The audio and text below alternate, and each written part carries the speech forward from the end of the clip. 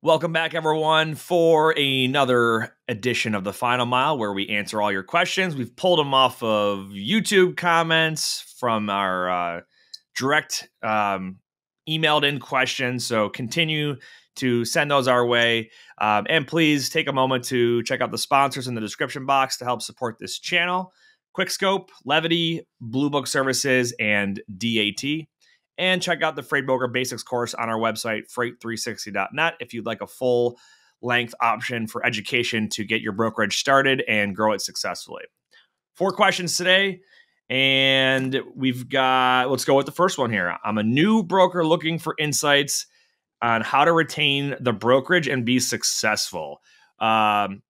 Pretty vague question, but I thought it was, I put this one in here because I wanted to retrain, or is it retain? I think they meant retrain, because when I read it, I wasn't sure what they were asking.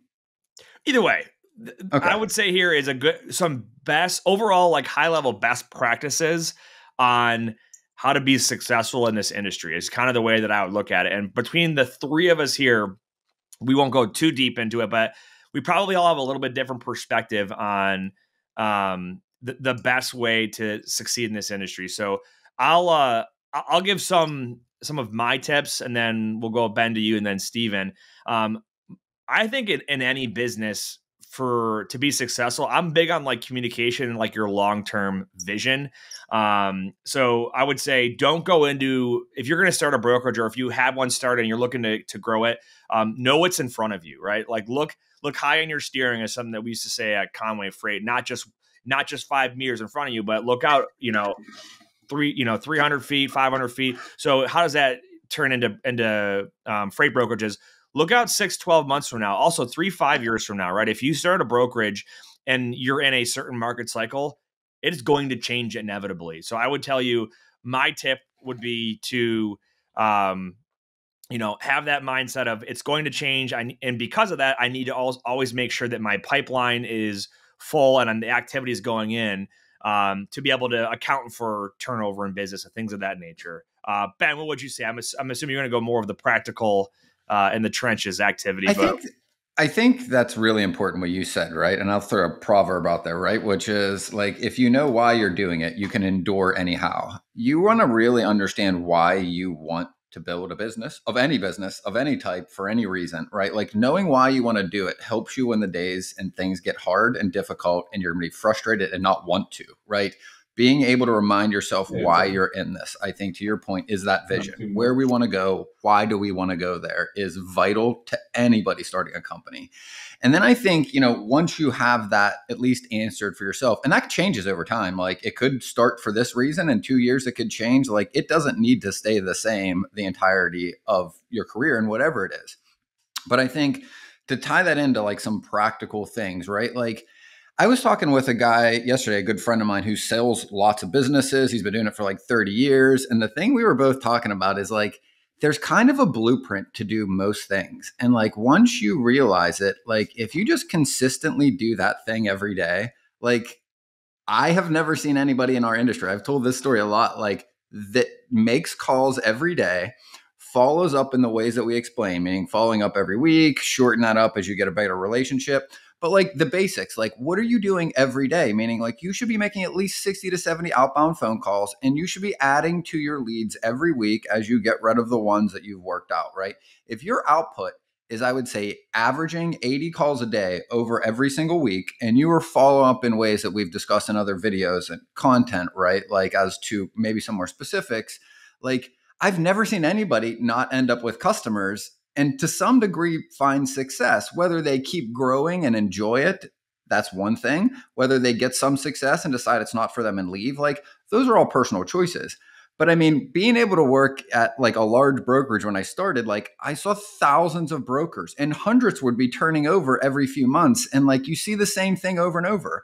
Like I could pull a report any given week and tell you what was the most likely person to not have a job in 6 months and who was the likely person to have real customers. They all have the exact same thing in common, which is simple: output. They make more phone calls, they talk to more people, they follow up more. That's how you get customers. And I think most people, when they've hired us in the past, like I've had so many clients that we've even turned down that go, they expect us to give them like the easy route or the easy button. Like, give me the magic phrase to say that all customers say yes and give me freight. Like, there isn't one of those in any industry. What there is the guidance of what to do to set up your habits every day. If you do those things, you'll get sales. And then to your point, Nate, like, you got to focus and make sure you have procedures in place for what you're going to do after that. Write them down, share those with your team. Everybody should be on the same page with what is the simple things that happen. The steps to dispatch a load all the way through invoicing, right? Everybody should know who's responsible for what. There should be no ambiguity or gray area in who's responsible for what aspect of anything in your business. It should be written down, and it needs to be shared often and reminded until people remember it. Giving somebody a training manual for a week when they start does not help them 3 months because they are not remembering that. You need to keep reminding your team who's responsible for what and bringing this up until it becomes second nature, right? The most successful companies do this very well. They call it culture.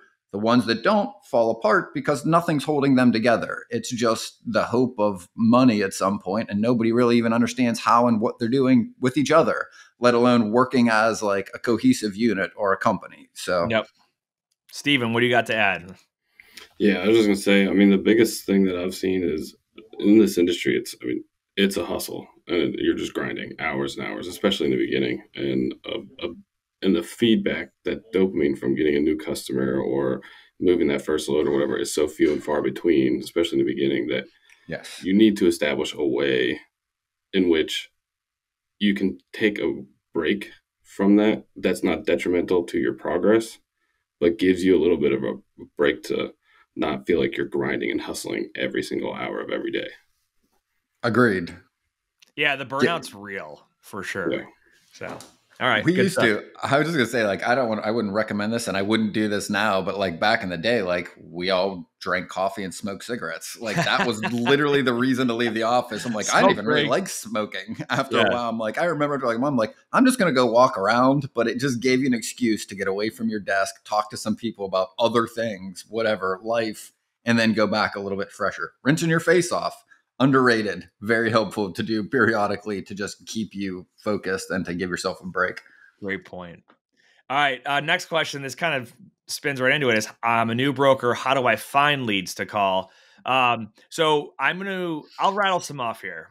And these are kind of like doctrinal ones that we use over and over in our content. It's not all encompassing. We have a ton of full length content on this. If you just go to our website and look up lead generation or how to find shippers, you'll see this stuff. But everyday items, everything around you, most likely the majority of it was shipped on a truck. That'll give you some ideas. Referrals, look at your BOL, see where you're delivering to, ask customers for other customer referrals. There's plenty of databases out there like your Blue Book services, Zoom Info, Seamless.ai, Chamber of Commerce, Hoover's, Internet, Google, right? You can use Chat GPT now to generate a bunch of leads for you. You know, Chat GPT, give me the top 50 steel manufacturers in the United States. Boom. You're going to have a whole bunch of them come out that way. LinkedIn is great. Trade shows, networking and organizational databases of like member directories. They're endless, right? So I think that the takeaway here is don't try to do all of them all at once. Find what works for you and you can do it efficiently. And that's probably a good place to start. What would you add, Ben? Or at least how to do it the right way. I think those are great places to look at. I think the two things that I add, I was just training someone on this yesterday, is I also look for like larger trends in the whole economy, like things in the news, things that tend to be happening across the whole industry, because that gives me like a whole group of leads to go after. Right. Yes. And like, I've said this a lot, but like 2017, when there were steel tariffs, like that affected the whole steel industry. And I don't care if it goes up or down. I just care that it changes. The lanes are changing for those shippers because where they're buying things and selling them is changing. That creates opportunity, right? Anytime there's change happening across the whole industry, to me, that's a good indication that there's some opportunity to get some new customers.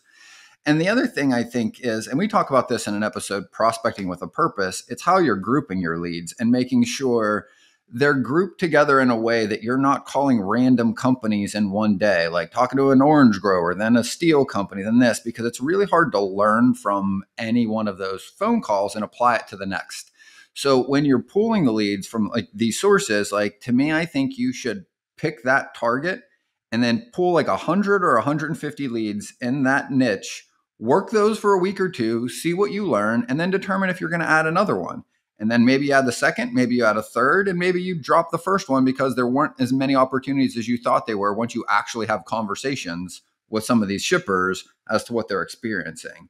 And I think, the only other thing I would add is like the execution of the leads, meaning like, I know this is where you find them. You can also find them anywhere, like Google, Chat GPT, to just get some ideas as to what a good target is. Executing them takes time. You got to go into those apps you talked about, like Seamless AI or Apollo or Zoom Info, and maybe LinkedIn. And some of them are expensive, some are cheaper, but it takes time. And what I want to point out about finding leads is it should be the only thing you're doing when you're doing that task. You shouldn't be doing this, then calling, then doing this, because you're not going to really improve at finding leads.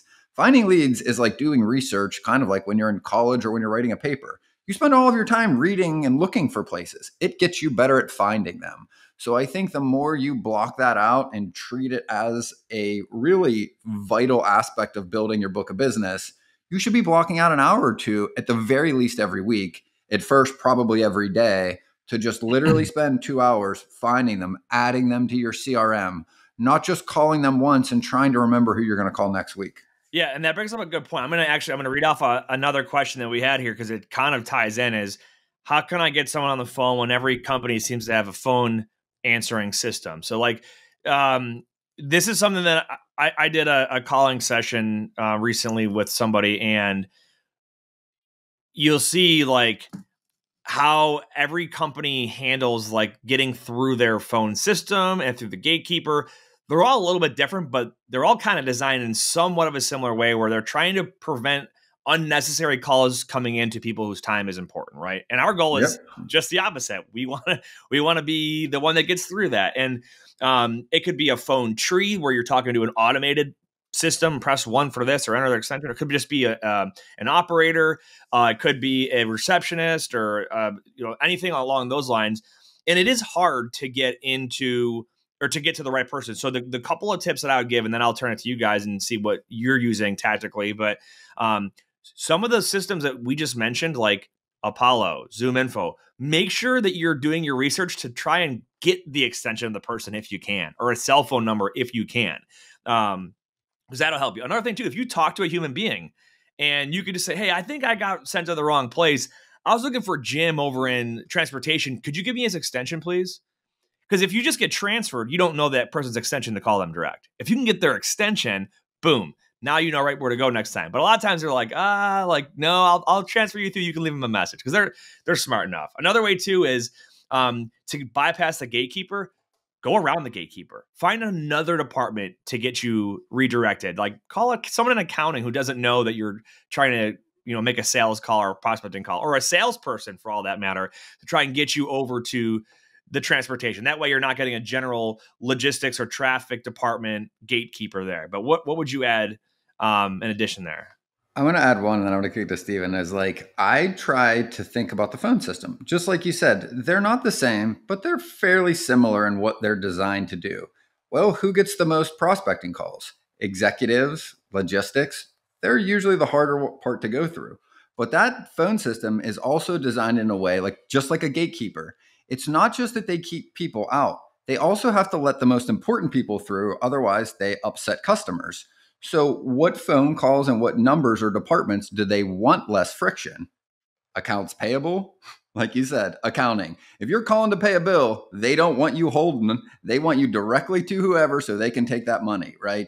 Service, right? If there's a service line, like someone's usually answering that, right? And then to your point, like I usually just play like, there's two ways they frame this, is like the shy little kid or like the confused old man. But I'm just like, hey, like, and I intentionally like kind of stutter when I ask, and I'm just like, I'll tell you what, Paul, can you maybe give me a hand? I am having a hell of a time trying to find an extension for, and then I drop the name for the guy in logistics. And I'm like, do you think you could maybe just find that for me? And if they go, yeah, I'll transfer you. I go, hey, hold on. Before you transfer me, just in case I get dropped, can I write that extension down? Now I have it forever, right? Yep. One phone call gets me most of what I need usually to be able to get transferred directly to that person. Perfect. Steven, what do you got? Steven. Yeah, that's usually my take is if I can't get through, because a lot of the new systems that I've come across are enter the first three letters of the last name or the first name. They never And it's work. like, oh my gosh, it never works. So then I'll look at the LinkedIn and I'll look at who's in accounting, who's in billing, because obviously these people aren't going to be on that list. And I'll put in their name. I'll be like, look, I just got transferred here from somebody in another department. This is who I'm trying to get a hold of, just like you said. Yep. And it's, if you can't get through the gatekeeper, go around the gatekeeper. Right, exactly. And then especially talking to other salespeople for that company, usually they want to break from their calls too. So if you can strike up a conversation, you can learn so much about their company too. Yeah. So you can learn where they're selling to or who they're selling to, and then that's just more stuff to put in your back pocket when you get to your person you want to talk to. Yep. Sales is answering all the calls. They're not screening anybody that comes and wants to buy something from them or pay a bill. And then the last thing I wanted to say, going back to the previous question about leads, is when new people come here, the first thing I always ask them is, what are your hobbies? What are your interests? And so, for example, if they say like football, I was like, okay, what does it take to play football? You need a helmet, you need a jersey, you need cleats. Who makes all that stuff? Where they get the product from? Find the companies, do your research, something that they're interested in, and then find your leads that way. And then we can talk about other things.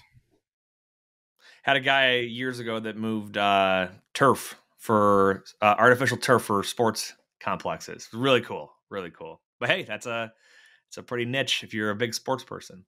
All right, our last question.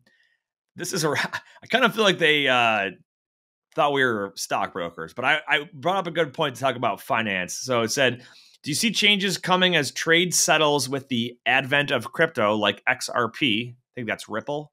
That settles instantly versus using letters of credit, which takes time to settle. This was a YouTube comment. I almost feel like they're probably like, oh, something with brokers that's probably stockbrokers. But I wanted to at least have a discussion about how funds move. But unless I'm missing something in this question, do you guys see anything in here that's freight brokerage related or no? No, but okay. It is an applicable point, right? Of just, it could be a use case in our industry for sure. Yeah, so the thought I had here is this: like, we are a cash flow business, and there are still some old school, like, I shouldn't even say some. There's a lot of like paper checks being sent in the mail. Like every single day, we have the mail comes and they do a check run to get all the checks that came in to the bank so they can get deposited and clear, so those funds are available so that we can pay our carriers. Some brokerages send checks out to their carriers. Some do ACH. But our banking system is evolving to a point where I think isn't it like either this year or next year, they're supposed to basically have like almost instant depositing and verification of like transactions through. So you're not like, if I'm going to wire money to you, to your company, it shouldn't take 3 days anymore. And it does. Like right now, it takes like 3 days unless you pay extra money and it's like same day. Right. But I do think that when we get to a place when money moves faster, almost instantly, you're going to really see the muddying of waters on days to pay is going to be gone. You can't have that. Oh, we sent, we scheduled the wire. It should hit in like 3 to 4 days. Like if customers are slow paying, they're just straight up slow paying. There's no excuses. And same thing with carriers. If you want a quick pay, you'll literally be able to do an instant quick pay, like almost like you're zelling somebody money. And that'll be a huge value add, I think, versus, hey, I can do an EFS check if you want it instantly, but it's going to come with a fee because they have to have a processing fee. Versus, hey, I can schedule an ACH to you. You'll get it in 3 days. I think the way that money moves will be a value add. It's also going to be probably a vulnerability, if you think back to our little cybersecurity conversation on the last episode. But what do you think? Do you think there's any takeaway here on how the movement of money will impact our industry? Because we're just a big bank that helps move trucks. Yeah, like the two first things I have in mind is like, not everybody wants the money to move faster. A lot of the reason the companies require or make checks sent is to buy the extra few days to keep their money in the account. So like, not always the best for both sides. The other thing too is like, I haven't looked into what XRP's ability to settle instantly is, but it's just a crypto. Yeah, but like Bitcoin. historically, the number of transactions that it could hold in the processing time was like a factor of like 1,000 slower than like what currently our normal system does. Like it couldn't handle the volume or the speed anywhere near as fast as what we can do in the traditional system. And that was a lot of the pushback with crypto over the past few years is like, yeah, there's some pros to it. There's also cons, but one is like, it's not as effective as a means to transfer money as the traditional system in a lot of ways because the speed per current transaction was just much slower than like what an Amex could basically do. Like it was exponentially slower. And again, maybe XRP's ability to settle instantly is why they're asking the specific question because it hadn't been. That was an issue. The other thing is like they talk about crypto and like to me, there's some other issues. One is that like you don't know your customer, you don't know where you're sending it. There's more opportunity for fraud because you don't have a bank that is regulated where the money's going. So it does make crime actually easier to facilitate in some ways. And like I've read a bit on it and like the FBI, the one thing is like they're like, yeah, like that's true, but also there's an immutable record, meaning like once it goes to somebody and then goes to someone else, you never can get rid of that thing that happened, that transaction, which means once they catch somebody, they can find everything they've ever done because it's literally like basically written in stone. Yeah. Like there's just this record of any money they've ever handled. So like, I don't know. I just know that a lot of my friends and a lot of the guys that work in banking still in finance are like, it's just not better than what we have. And there's no real reason to transition to something different that isn't better than what we currently have. Yeah. But you're right. Like ACH is for a reason, like automated clearinghouse, it takes 3 days because that money goes to a Federal Reserve, I believe, and then goes to the bank you're sending it to. And that's for the protection of the money transfer, not just to make it longer. It's so they can verify things on both ends, right? Yeah, I mean the sending bank and the receiving bank, and then I think is it the clearinghouse in the middle that's got Yeah. They're all involved. That's why it takes Correct. as long as it takes. So, but isn't crypto like the value of crypto really volatile? Yeah, well? I mean that's a whole other part of it. So, I think right. just the technology of it is kind of where I took the question. But yeah, I don't think crypto is going to be because the one thing truck drivers anytime like soon. If I'm getting paid from a customer, the one thing I would hate is like we agreed to like 2,000 and then I get now the it's worth deposit and that 1,500. thing is now worth $50. Yeah. So it's like, is it? I'd just give me cash. Like that's cool. Yep. US dollars, baby. All right, good questions. Keep sending them our way, and we will keep answering them. Final thoughts, Steven, got any final thoughts? Nope, just keep tuning in. We love talking to you guys. The comments are great. I like interacting with everyone on there, so it's fun. Yeah, agreed. Ben? Whether you believe you can or believe you can't, you're right. And until next time, go Bills.